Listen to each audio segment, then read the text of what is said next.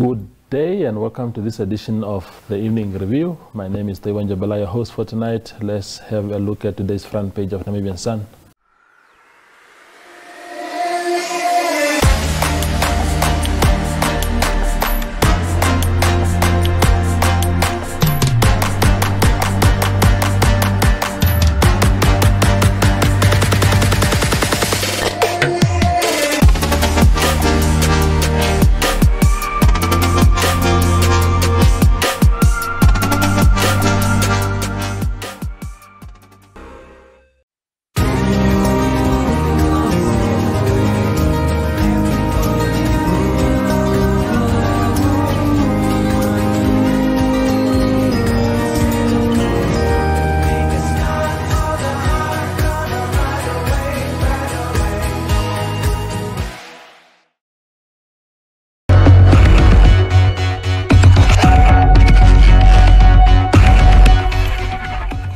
Tonight in this segment we are joined by McKay Losper, who is an activist of the Landless People's Movement in Kunene Region. He's based in Khorixas. Welcome to the show. Thank you. Yeah. So we've known you as just as an activist. Until recently we now hearing that you are affiliated to the Landless People's Movement. Maybe just walk us through your decision to actually affiliate with LPM. Yeah, thank you. First of all, as most of the people know, I was from the onset an independent candidate, but I had to make a certain decisions that is in favor, of the community which I represent. Yeah. And it did not make sense for me, to run as an independent candidate while I speak the same language, as the LPM, while I do the same things as an LPM. Also, as an independent candidate, me being elected as a councillor, independent councillor, it's going to happen. Yeah. But the chances of me getting things implemented, the plans that I want implemented, is very slim. So I actually just took the decision to say that, okay, fine, my character and LPM, they are basically one in one. So I had to make the choice and join LPM and to take Khorixas forward. Indeed. Yeah, so it's a Khorixas, as a born and bred resident of Khorixas, just why is Khorixas seems to be stagnating? Everybody says, it's one of the least development towns in the country. What are the issues there? The issues are politically motivated because people have voted for the wrong political party. Yes, for the past 25 years before SWAPO took over, the UDF was just very incompetent. And for the past 5 years, we have given the reins to SWAPO, but SWAPO, as we know, is a political party that is based on greed, political greed, that is based on it's filled with all these thieves who are just there to enrich themselves. And the issues that we have and why Khorixas is not developing is because the council is consisting of mostly SWAPO councillors, SWAPO is the reins there, but the management committee now is UDF. So any development thing that has to come goes to the management committee. So the UDF basically, just to sabotage, the reins of SWAPO in Khorixas, destroys everything already, anything development at the management committee level. Also, we have really councillors who are just there, they're stealing tenders, they're doing this and that. So that's basically what's happening in Khorixas. And the people pretty much are illiterate, and they're taking that to their advantage to enrich themselves. Not too long ago, I was dealing with a former mayor, councillor, current councillor as well, who illegally tried to purchase land, and because there was like a conflict of interest, and we blocked that. You understand? So all those things, that are actually happening currently right now in Khorixas, and that's because we have the wrong political party. Indeed. Now, when I'm listening to you, you seem to have deep-seated concerns and differences with the manner in which council is being administered, and would it not then therefore make sense that you run for council positions rather than a constituency position? That would be true, but my scope of worries is broad, because yes, I do talk about things that happen in Khorixas, but there are people also, in the broader community, in the constituency, that are facing the same problems that are happening, in Khorixas. So it would be fair for for me to run for constituency office. Yeah, I hear you. Now, I get a sense that you are pretty new in LPM. LPM itself is new, and you have already had your ambitions prior to joining the party. That is to run as a constituency councillor candidate, initially as an independent candidate. So how will you navigate your way around the internal party processes to still remain the candidate of the party there?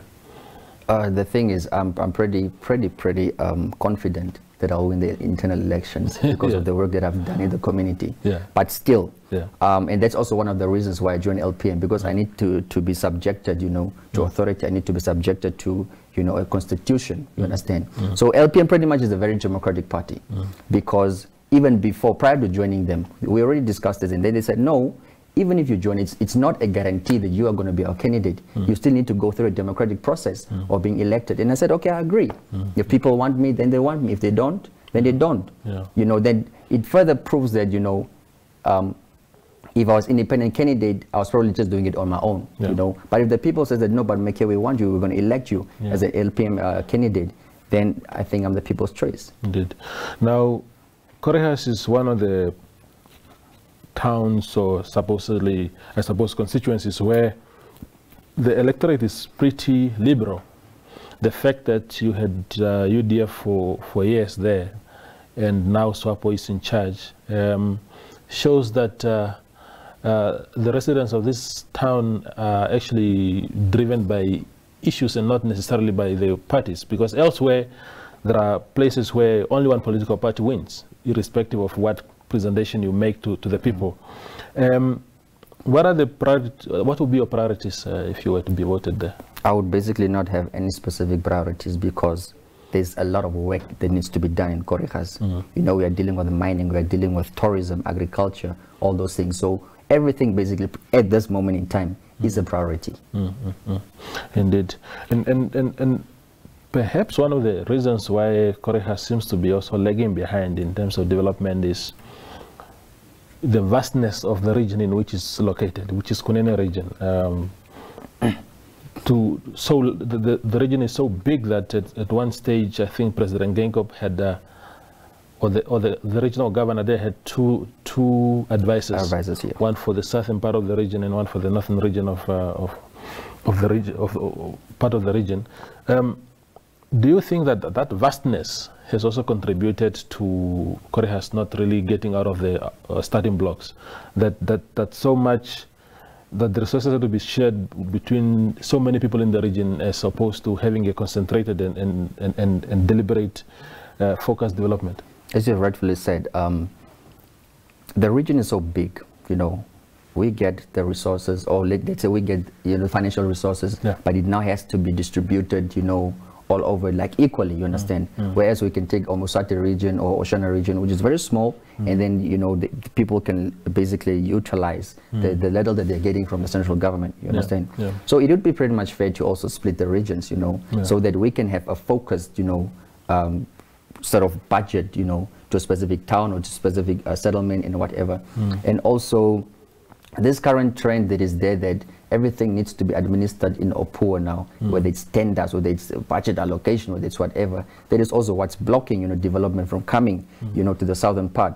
Because if I'm in charge, of money, and I'm in the northern part of the region, obviously I would want to develop my area to show the people that my leadership is, I'm a competent leader. You understand? So I pretty much would say that, it would be fair for us to split the regions also. Indeed. And perhaps one of the contentious issues that comes with that discussion is the fact that maybe as things stand now, the southern part of the region is populated by predominantly Damara-speaking people, and then the Ovaherero and Himba and sub-tribes there in the northern part of the region. Do you think that at any stage, because there's always this thing that no, the Damara seems to be benefiting more, the Herero seems to be benefiting more, which is not the kind of easy conversations to have.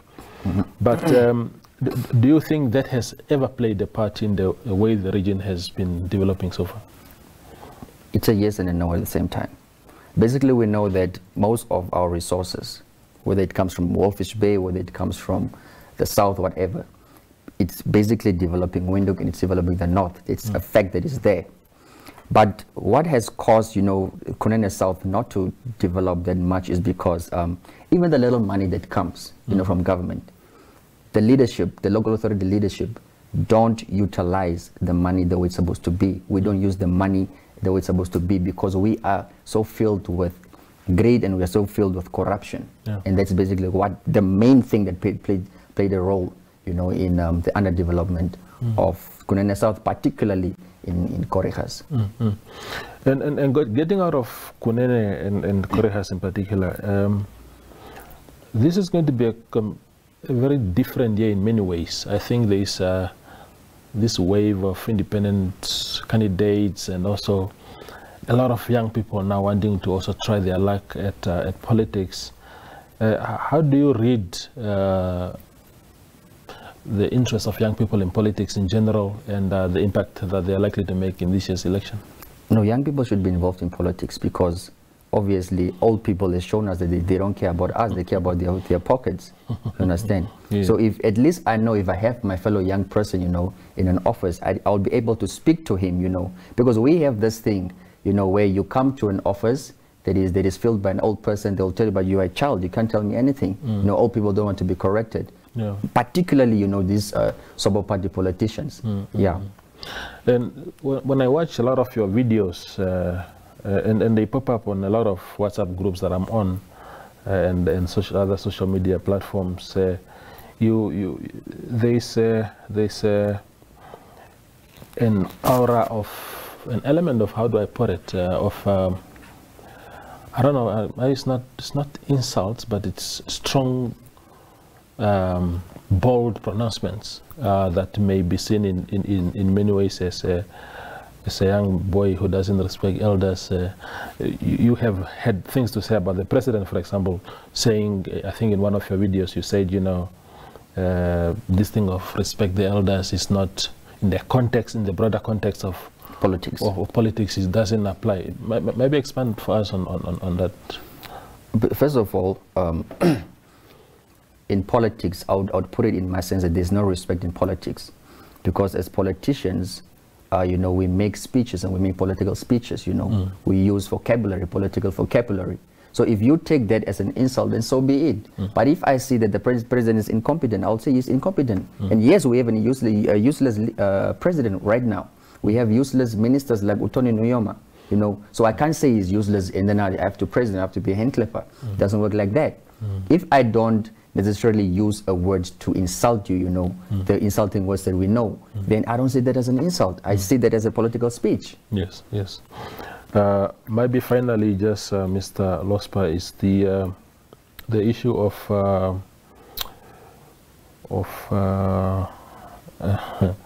your party. Your party has made quite headlines prior to Parliament going on recess. Your president at times throwing, ripping off his jacket and throwing it on the floor, wanting to confront people physically there.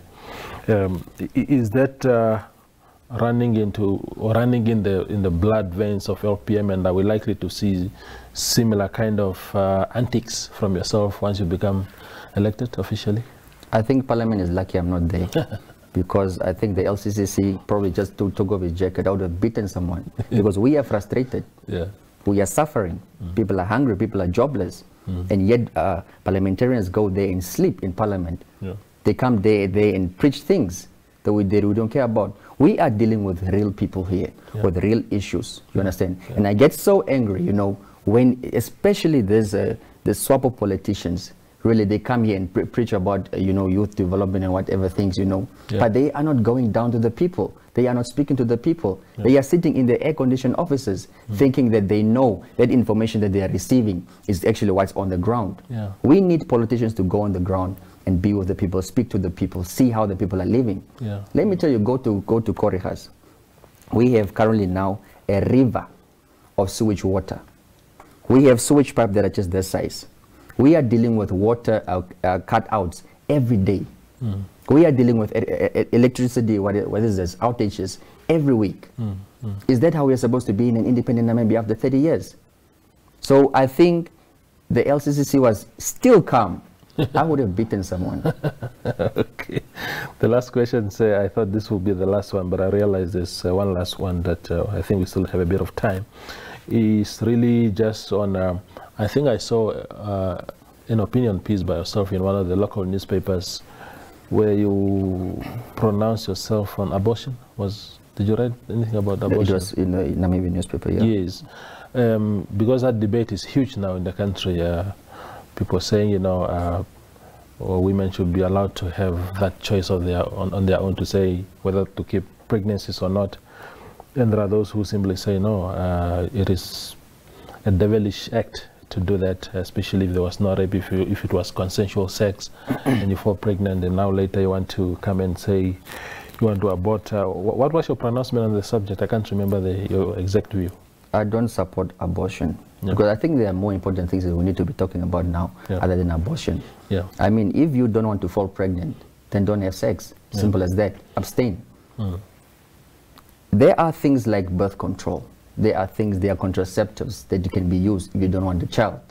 So why do you fall pregnant and then you want to kill again? It doesn't make sense. You got excited in the middle of the night and then things didn't go well. Then actions have consequences, basically.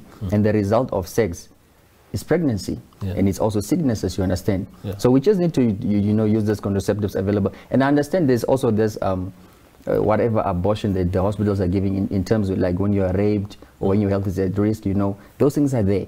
If you don't want to fall pregnant, don't have sex. Simple as that.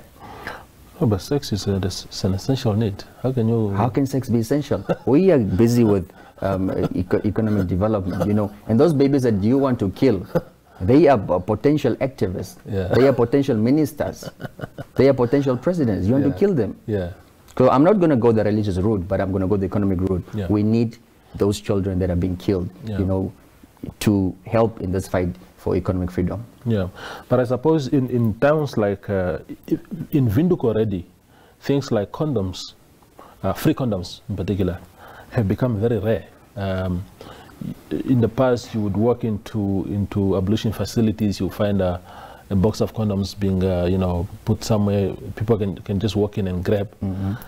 Now it's a race. It's very, very rare just to walk into a place like that and find any. And that is also some of the things that, as aspiring political leaders, you must look at, because I'm sure in a place like Khorixas, maybe it's even worse. No, we have condoms. You have condoms? Yeah, we have condoms. The commercial ones, because I'm really referring to those. Both the smile condoms and also the commercial ones. Okay. No, then it's good. Maybe the reason why we cannot see them in Windhoek anymore is because they're in Khorixas because people don't. No, people don't use them in Windhoek because they don't have a smell. Yeah. And it's basically a waste of money to produce condoms that people are not using, because people will take it and probably make balloons or do whatever they want with it. You understand? So I think the government needs just to do something, to give us flavored condoms, some nice smells and stuff like that. Then I think we're talking something. Indeed. Mr. Losper, thank you very much for coming to the evening review. Thank you. I appreciate it. We are at the Corona. All right. No, thank you very much. I appreciate it. That is McKay Losper, who is an activist of the Landless People's Movement based in the Kunene region and Khorixas in particular, speaking to us about his ambitions for political office in the upcoming elections and what he will do if he was granted an opportunity to lead in that constituency. Thank you for watching. Good night.